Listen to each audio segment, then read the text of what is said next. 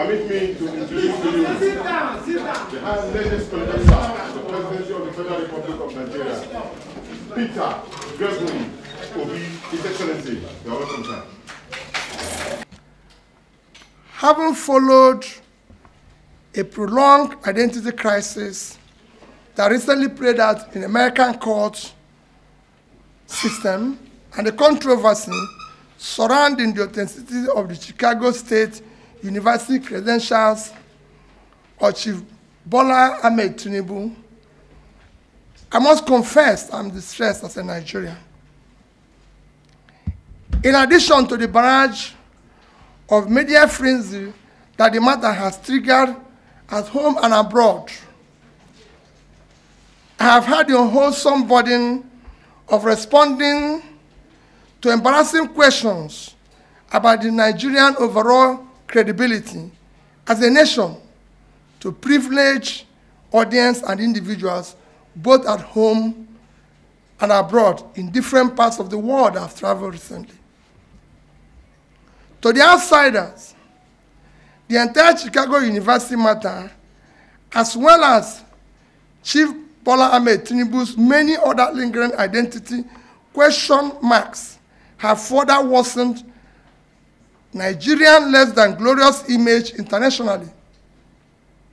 Uninformed outsiders now see every Nigerian as a fraudster, certificate forger, or identity thief.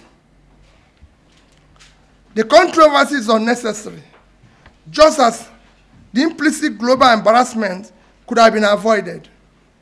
In my opinion, Chief Bola Tinubu should have saved the nation and himself this protracted embarrassment and undue anxiety.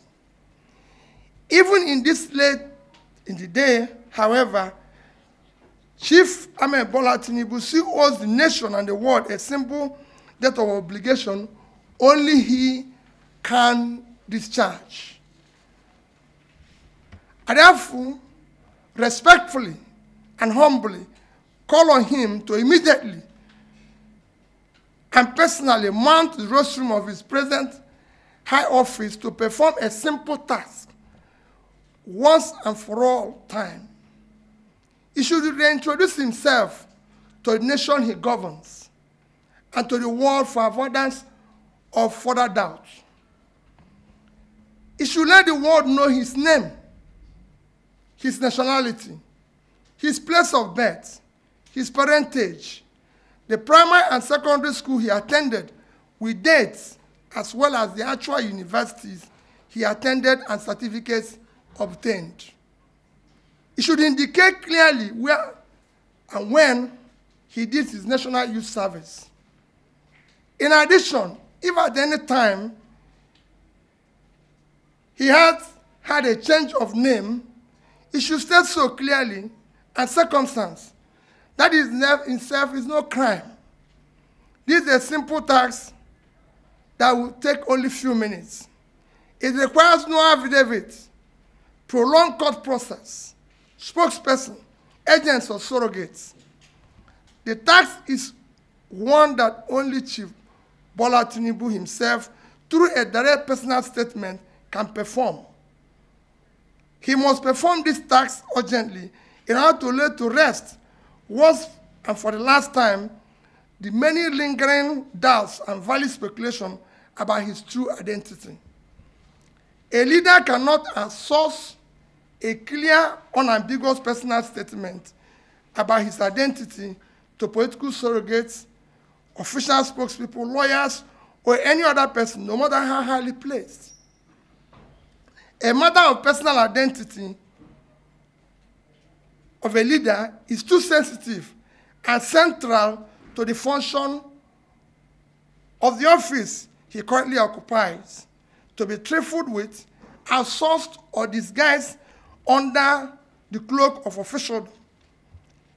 It is about integrity, morality, values, and the rule of law that defines the character of a nation and its people.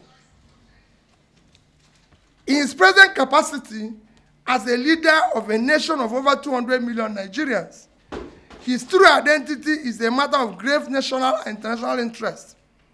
The people deserve to know with certainty the true identity of their leader, and this overrides whatever rights he may have to personal privacy. In addition, the international community deserves to know the true identity of the person with whom they will engage on Nigeria. Having stood for an election of elevated office of the President of the Federal Republic of Nigeria, Chief Bola Tinubu have implicitly undertaken to cede the rights of private citizens in favor of life of open disclosure of his true identity and other circumstances that might be of public interest. His personal integrity demands no less. The legitimacy of the office he currently occupies demands that much and even more.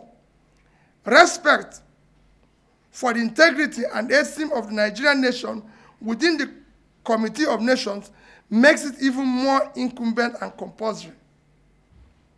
It is time to do the right thing. Long live the Federal Republic of Nigeria. Thank you.